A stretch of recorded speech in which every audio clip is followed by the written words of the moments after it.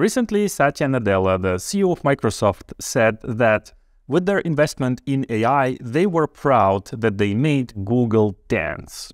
And on the 10th of May, there was Google I/O, their major annual conference. So everybody was expecting big things from Google. And indeed, Google started to dance. They announced so many things that they're not just dancing, they're actually twerking. In this video, we will see what Google announced in terms of AI, a term that was probably used a billion times during this conference. AI. And there were many gimmick announcements, so little things here and there that seem nice but are not very important. But there were also very impactful announcements. So let's try to figure out the most interesting ones. Obviously, as expected, the generative AI will be integrated in most Google tools for both individuals and businesses. And so let's take a look at all the front-end news first. Those things that people like you and me will probably be using in the very near future. One of them is called Help Me Write in Gmail, and as the title says, it's an AI that will be integrated inside Gmail interface, and that will help you compose your emails faster. So instead of writing the email yourself, you will just tell Gmail what kind of email you want to write. Which is amazing, of course, because that's one more step towards humans completely unlearning how to write or do anything by themselves from their own brain.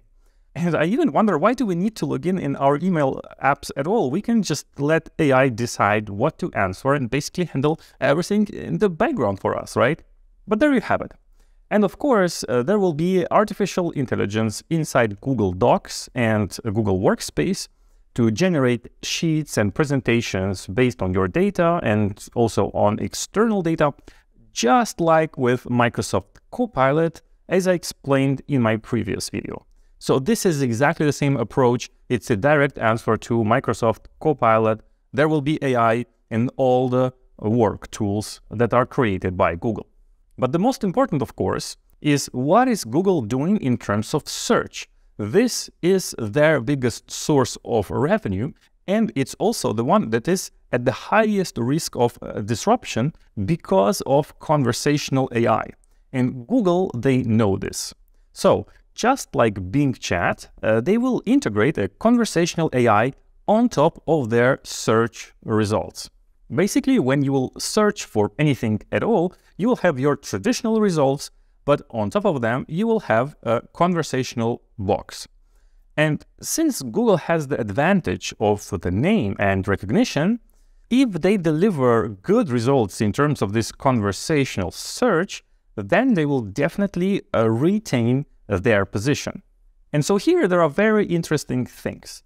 For example, they showcased conversational shopping search. So when you want to buy something, you will go on Google, and instead of just typing a keyword, for example, e-bike, if you're looking to buy an e-bike, you can type something more elaborate. I want an e-bike that is specifically good for this type of terrain, which has this range, and maybe which is of that specific color. And so then the AI-powered shopping will show you exactly what you're looking for. And if this works out, this will be a very practical result for AI in terms of monetization. Because running AI models costs a lot of money. And if Google does this well, here they have a very clear monetization possibility. You will also be able to compare two products. For example, you will tell Google, I'm thinking about buying this and that. And so then you see two products and you will ask Google to compare it in a conversational way. For example, two e-bikes or two restaurant places. Basically, we will have an overall much more interactive and conversational search and shopping experience, which sounds very good. So let's see the result once it will be deployed. By the way, if you are in the US, you can ask to join the waitlist to try out all this beta stuff. Then Google also announced some other interesting things for users, like the Magic Editor.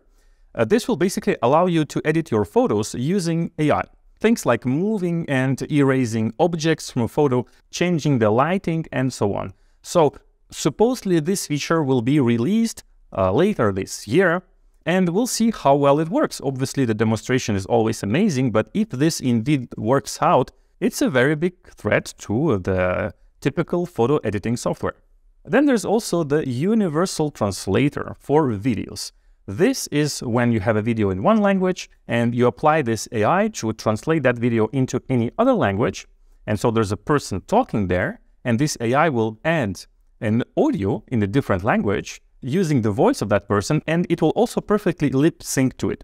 So they demonstrated this model, and it's quite obvious when you see this working like this that very likely it will be integrated into YouTube. That would make the most sense. So you will be able to watch videos in any language as if they were originally recorded in that language. And also I would guess that if such a feature is indeed integrated into YouTube, then it will be available for premium subscribers only, which will make more sense to pay for YouTube Premium then. But these are just my own speculations. Finally, something very interesting and useful that they announced is the watermark tagging of AI content. So whenever there will be an AI-generated image or anything else, Google will be able to apply a permanent watermark on it so that people know that it's AI. And this is super important to do in this world because AI-generated content already became unrecognizable from the real one. So it will be extremely useful to separate, to let people know what is AI-generated, what is synthetic, and what is a real photo.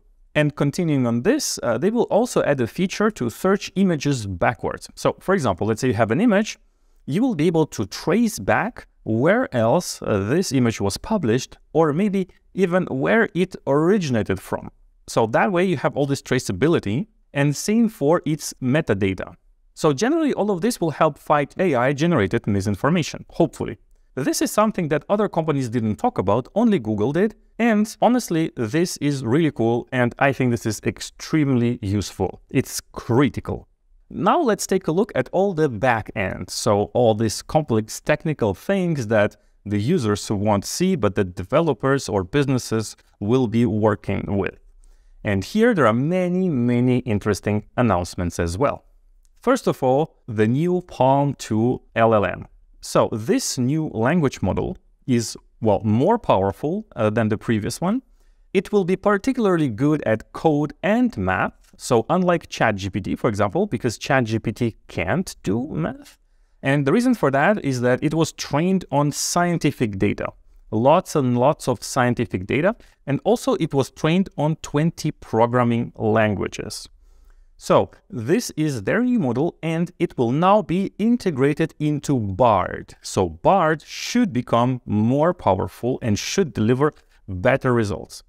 By the way, Bard is also now linked to Adobe Firefly for image generation. So coming back to Palm 2, it will be particularly good when it will be fine-tuned for specific needs.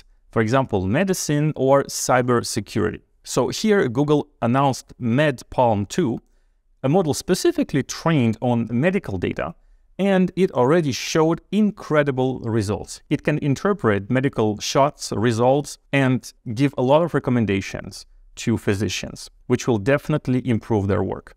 So there will be several sizes of these Palm 2 models, and they will be accessible through Google AI Cloud for those who want to try them out. And this is very important. So Google cannot screw this one up. So if their AI output is still not as good as ChatGPT, people will really start to lose confidence in their ability to compete. So there are a lot of expectations in terms of the power of their models, and supposedly Palm 2 should be an answer good enough, and that's something that we will see literally in the coming weeks. But they also announced that they are working on Gemini, and this is a completely new foundational model that will compete directly with ChatGPT. So the idea is to be more powerful and multimodal with capabilities supposedly never seen before, like memory and planning. This is something that ChatGPT can't do, for example. So this is a big announcement, and Google says that the results that they are already seeing with this Gemini model internally are incredible, but this is something that we will not get to test it or to use it before probably a long time. So this is not a definitive list. There were a lot of gimmicky announcements such as immersive 3D navigation, a new phone by Google which is foldable and whatnot, many things like this. But I tried in this video to really condense those announcements into the most interesting ones. So definitely Google is dancing. That's what we're seeing now. Google is responding and Google is fully in the AI race. And I just hope that there will be less announcements and more actual releases of things that we, the users, can try and test on our own. If you like this video, please give it a like and also let me know what you think about all of this in the comments below. I would really love to hear your opinion. See you soon.